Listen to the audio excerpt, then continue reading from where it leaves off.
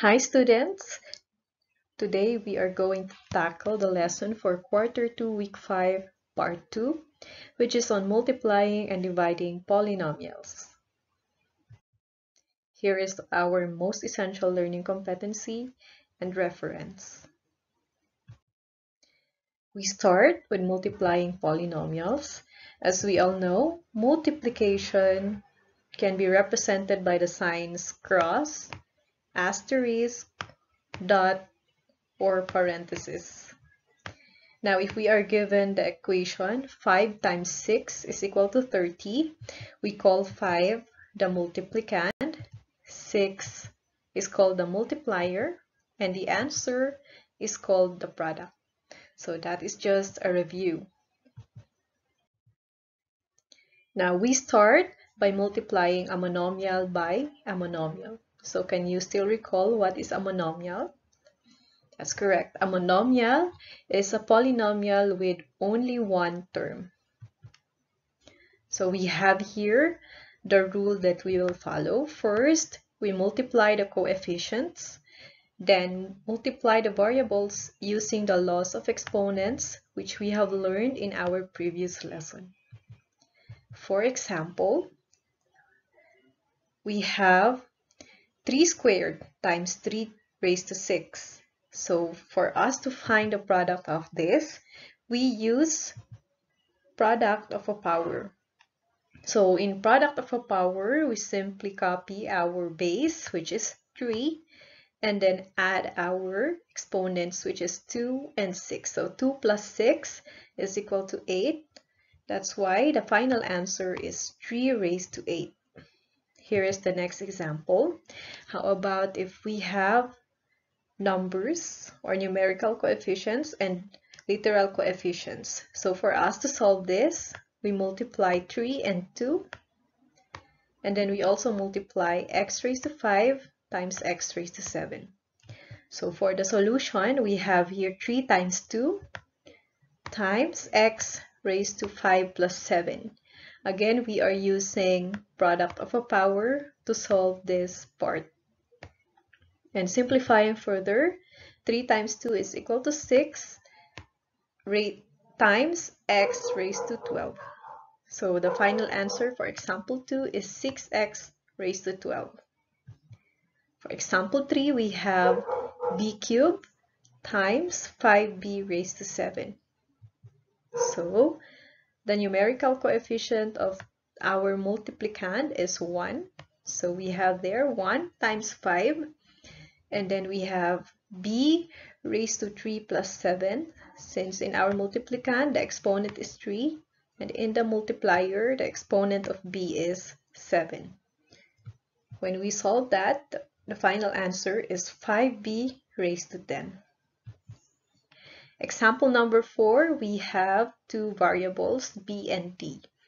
So we use the same procedure. So we multiply first 4 and 2, and then multiply b raised to 1 over b raised to 4, and then multiply d raised to 4 over d raised to 7. And when we multiply that, we have a times b raised to 5 times d raised to 11, or 8b raised to 5 d raised to 11. And for the last example, in multiplying monomial by a monomial, we have 9y squared z raised to 5 times the quantity y raised to 4 z raised to 5. So again, the numerical coefficient of our multiplier is 1. That's why we have 9 times 1 there. And then the exponents of y is 4 and 2. And the exponents of z is 5 and 5. Simplifying, we have 9 times 1 is equal to 9. And then we have y raised to 6, z raised to 10. This time, we move on to multiplying a monomial by a polynomial. So it is important that we have mastered multiplying a monomial by a monomial for us to be able to answer the next examples. So it says there, use the distributive property Then apply the rules in multiplying monomial by monomial. Here is an example. We are multiplying x times the quantity 4x raised to 4 minus x raised to 6. For us to answer that, says there, we distribute. Okay, we distribute our multiplier, which is x, multiplied by 4x raised to 4, and then x times negative x raised to 6, or we state it as x times 4x raised to 4 minus x times x raised to 6. After that, we solve it by term. We first multiply x times 4x raised to 4, and the result is 4x raised to 5. Next, x times x raised to 6 is equal to x raised to 7. When we combine those two, the final answer is 4x raised to 5 minus x raised to 7. For example number 2, we have a times a trinomial, which is 3a squared plus a minus 7. Again, we distribute a to the terms. We will have 3a squared times a plus a times a minus 7 times a. And when we solve that, the result is 3a squared plus a squared minus 7a. For example number 3, we have 2b times the quantity 3b cubed minus b squared plus 2b minus 4. And when we distribute the multiplier, which is 2b, so we will have this. And when we multiply, we have 6b raised to 4 minus 2b cubed plus 4b squared minus 8b. Now, how about if we are going to multiply a binomial by a binomial? So a binomial has two terms. The most common method that we use is the FOIL method, although you can use the long multiplication method or the vertical method to solve for this. But for our examples, we will use FOIL. F stands for first terms, O for outer terms, I for inner terms, and L for last terms. And here is an example. Let us use the FOIL method to answer the following examples. For example number 1, we have the binomials x minus 2 times the binomial 3x plus 4. So we first identify the first terms, outer terms, inner terms, and last terms. The first terms are x and 3x. So we write the pair as x times 3x. Next, the outer terms are x and 4. So we pair them up and we have x times 4. Next, the inner terms are negative 2 and 3x, or negative 2 times 3x, and the last terms are negative 2 and 4. And that is negative 2 times 4. After that, we multiply one by one. X times 3x is equal to 3x squared. X times 4 is equal to 4x. Negative 2 times 3x is equal to negative 6x. And negative 2 times 4 is equal to negative 8. Now observe if there are similar terms that we can combine. From this example, we have 4x and negative 6x. They are similar terms, so we add. So we are adding 4x plus negative 6x, or 4x minus 6x, and the result is negative 2x. Means that the simplified form of this is negative 2x. So we combine the results and we have 3x squared minus 2x minus 8. That is the product of x minus 2 times the quantity 3x plus 4. Let's move on to example number 2 as we multiply the quantity 4x plus 8 times the quantity 5x minus 2. Again, we identify the first, outer, inner, and last terms. Using those pairings, we multiply. So 4x times 5x is equal to 20x squared. 4x times negative 2 is negative 8x.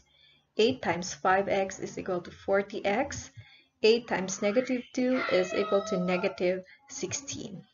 And again, we have the similar terms, negative 8x and 40x. We add them and the result is 32x. After that, we combine each term. So we have 20x squared plus 32x minus 16. And here is our third example. We multiply 7a minus 1 times 2a minus 3. Again, we list down our first, outer, inner, and last terms. Then we multiply, and those are the results. After that, we combine like or similar terms. We have 21a plus negative 2a or negative 21a minus 2a, and that is equal to negative 23a. So for our final answer, we have 14a squared minus 23a plus 3. This time, let us learn how to multiply a polynomial by a polynomial. So it says there, distribute the first term of the first polynomial to each term of the other polynomial. Repeat the procedure up to the last term and simplify the results by combining similar terms. So for example, we have the quantity a plus 5 times the quantity 3a squared minus 5a minus 10. It means that we have to distribute a times this term, times the second term, and then times the third term. After that, we also multiply 5 times all of our 3 terms. When we do that, we will obtain this. We have a times 3a squared plus a times negative 5a plus a times negative 10 plus 5 times 3a squared plus 5 times negative 5a plus 5 times negative 10.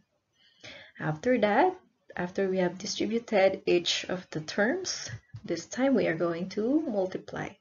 So 3a cubed minus 5a squared minus 10a plus 15a squared minus 25a minus 50a. Now, we check if there are similar or like terms. In this case, we have the similar terms negative 5a squared and positive 15a squared. We also have negative 10a and negative 25a. So we combine those two. So our first term is 3a cubed. Since there is no similar term to this, so we just copy 3a cubed. Now, when we combine negative 5a squared and 15a squared, the result is 10a squared. And when we combine negative 10a minus 25a, the result is negative 35a. And then we copy the last term, which is negative 50. And that is our final answer since we cannot combine any of the other terms. So again, our final answer is 3a cubed plus 10a squared minus 35a minus 50. Let's move on to example number 2. This time we have the quantity 2x squared plus 5x minus 3 times the quantity x squared minus 7x plus 12. So when we distribute, we will have this. Pairings. After that, we multiply each term or each pair. So we have 4x raised to 4 minus 14x cubed plus 24x squared plus 5x cubed plus minus 35x squared plus 60x minus 32 minus 3x squared plus 21x minus 36. And again, we combine like terms. So there is no similar term to 4x raised to 4. So that will be our first term. Then we combine this and this, since their literal coefficients are the same. We also combine 24x squared with negative 35x squared and with negative 2x squared. We also do the same to 60x and 21x. And our last term will be negative 36. So again, our first term is 4x raised to 4. Negative 14x cubed plus 5x cubed is equal to negative 9x cubed. So that is our second term. Then the sum of 24x squared minus 35x squared minus 3x squared is equal to negative 14x squared. So that is our third term. And for our fourth term, the sum of 60x and 21x is 81x. Then we add the last term, which is negative 36. We rewrite, and our final answer is 4x raised to 4 minus 9x cubed minus 14x squared plus 81x minus 36. This time we move on to dividing polynomials. So here are the parts of a division. We have the dividend, the divisor, and the answer is called a quotient. If there is a remainder, then we name it as remainder. And for the long method, the dividend is inside the division symbol, and we have the divisor, the quotient, and the remainder. With that, let us try to divide polynomial by a monomial. So it says there, we divide each term of the polynomial by the given divisor. For example, we have the polynomial 3x cubed plus 6x squared plus 15x. We are going to divide that by the monomial 3x. So what we'll do is to distribute our divisor, which is 3x. So we will have 3x cubed divided by 3x plus 6x squared divided by 3x plus 15x divided by 3x. And we can cancel 3 and 3.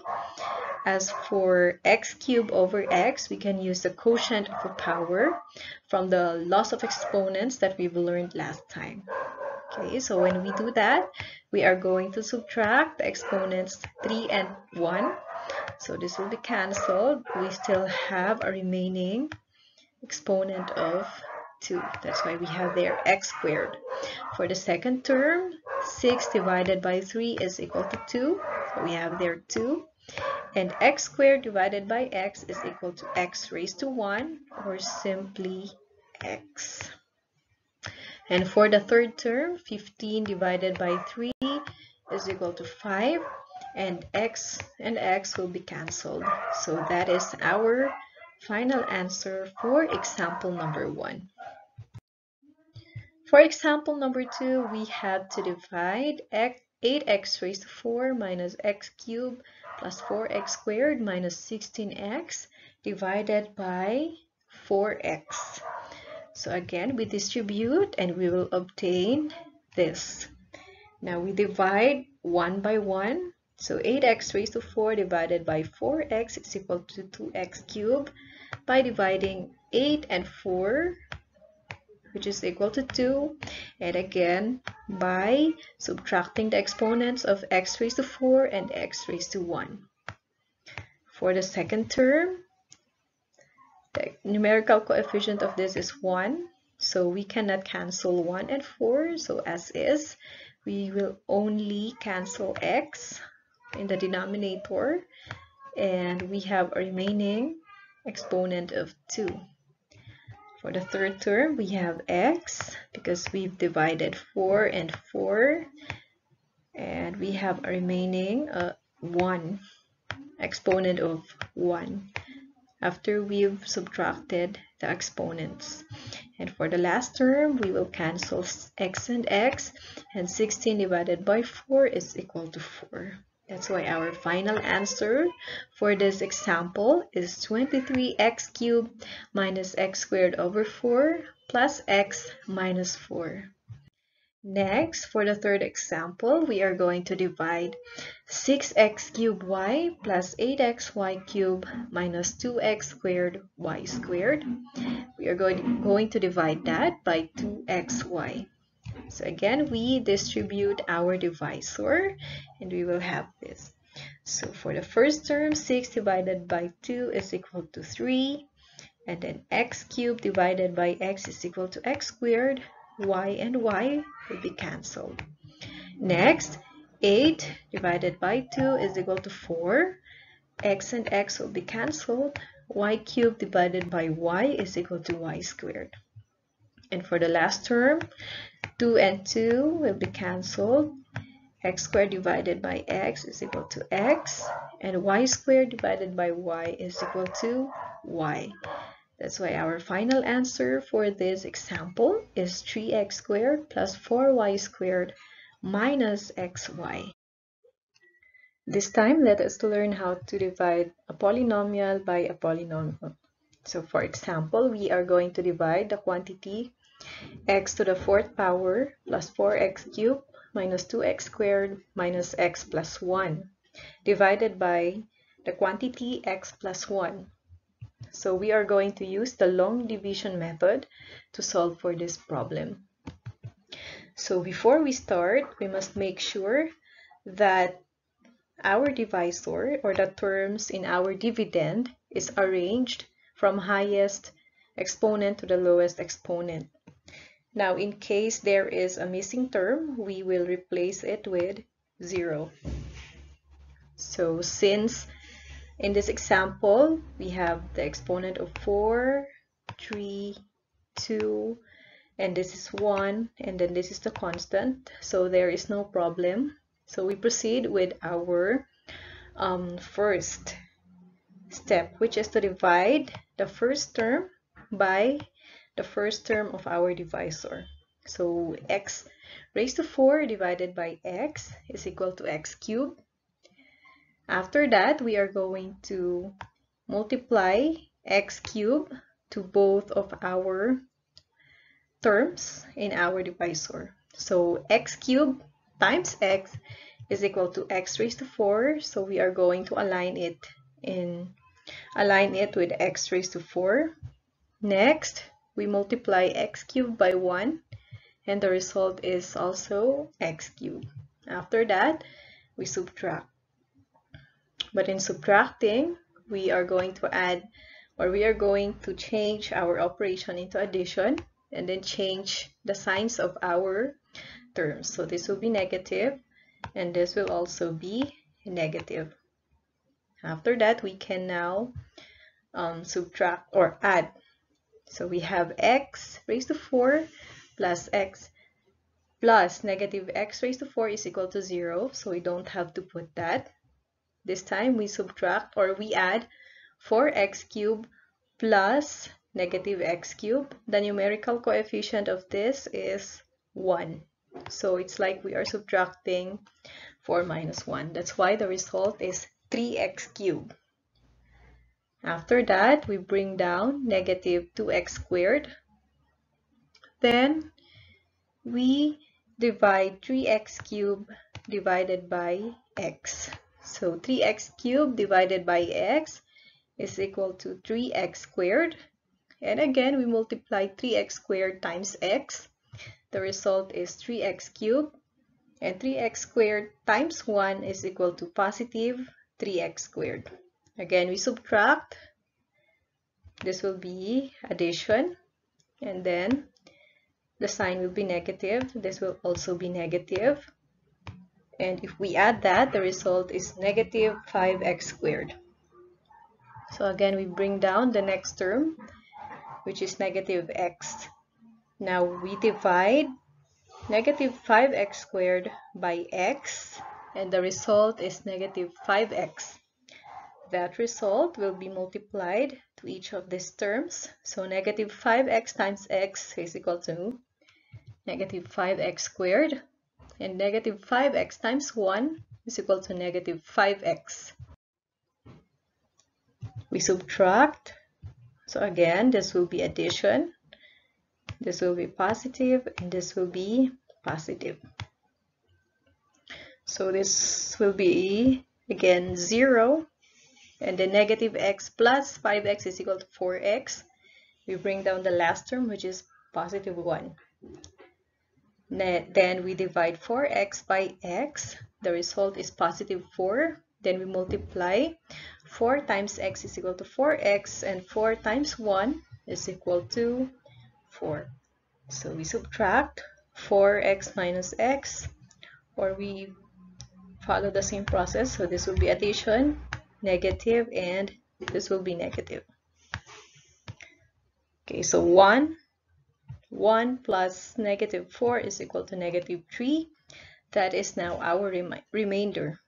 So to write our final answer, we write x cubed plus 3x squared minus 5x plus 4, remainder negative 3 over our divisor, which is x plus 1. So that is our final answer. For example number 2, we are going to divide the quantity 2x plus 3 plus 6x cubed minus 5x squared divided by the quantity 2x plus 1. Again, we use the long division method, but we make sure that the terms are arranged from highest to lowest. So we put the first term as 6x cubed, since its degree is 3, followed by negative 5x squared, then 2x, and then the constant 3. After that, we divide 1 by 1, so 6x cubed divided by 2x is equal to 3x squared. Then we multiply 3x squared by 2x. The result is 6x cubed. 3x squared times 1 is equal to positive 3x squared. Then we subtract. So again, this will be addition, this will be negative, and this will be negative. And the result when we add is negative 8x squared. Then we bring down 2x. Next, we divide negative 8x squared divided by 2x. The result is negative 4x. Then we multiply it by 2x again. The result is negative 8x squared. Negative 4x times 1 is equal to negative 4x. Then we subtract. So this will be addition, positive, and positive. So when we add, the result is 6x. Then we bring down the last term, which is 3. Now 6x divided by 2x is equal to 3. Then 3 times 2x is equal to 6x. 3 times 1 is equal to 3. Then we subtract. So obviously the answer is 0. But let me show you the solution. So this will be addition, negative, and negative. So that is equal to 0. So our final answer is 3x squared minus 4x plus 3. For the third example, we are going to divide the quantity 25n cubed minus 6n plus 5 divided by 5n plus 1. Again, we use this method. So we make sure that the terms are arranged from highest exponent to lowest exponent. However, in this example, if we arrange it, so the exponent of the first term is 3, the next term is supposed to be 6n, and its exponent is 1. That's why we've included a term with 0 as the numerical coefficient and has a literal coefficient, which is n squared, for it to be in order, okay, from highest to lowest. And then the last term is the constant 5. if we are sure that it is arranged in order, so we can now divide. So 25n cubed divided by 5n is equal to 5n squared. And then we multiply that. So 5n squared times 5n is equal to 25n cubed. 5n squared times 1 is equal to 5n squared. We subtract. So this will be addition, negative, and this will be negative. When we add that, the result is negative 5n squared. We bring down negative 6n. And then we divide. So negative 5n squared divided by 5n is equal to negative n. Negative n times 5n is negative 5n squared. Negative n times 1 is equal to negative n. So again, we subtract. This will be addition. This will be positive. And this will be positive. So this is again 0. So we don't have to write. Negative 6n plus n is equal to negative 5n plus our last term, which is 5. So again, we divide. Negative 5n divided by 5n is equal to negative 1. So negative 1 times 5n is equal to negative 5n. Negative 1 times 1 is equal to negative 1. We subtract. So this will be addition. This will be positive. This will be positive. So the result is positive 6. This is now our remainder. So just like what we did in example number 1, so we write the final answer as 5n squared minus n minus 1, remainder 6 over our divisor 5n plus 1. So again, for us to include the remainder, we have to write it as the numerator over the denominator, which is our divisor. So that's it for our lesson in multiplying and dividing polynomials. Thank you so much for listening.